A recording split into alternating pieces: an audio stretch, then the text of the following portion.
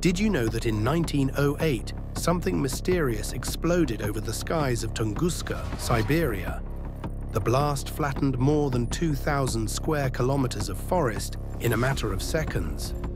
It was stronger than hundreds of Hiroshima bombs combined, yet no crater was ever found. Witnesses described a massive blue-white fireball streaking across the sky, followed by a wave of heat and wind so strong it threw people to the ground hundreds of kilometers away. For days after, the night skies glowed strangely bright, as if the atmosphere itself had caught fire.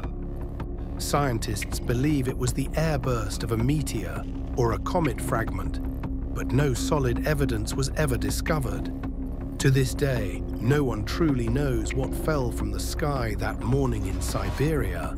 Some say it was nature, others whisper it was something not of this world.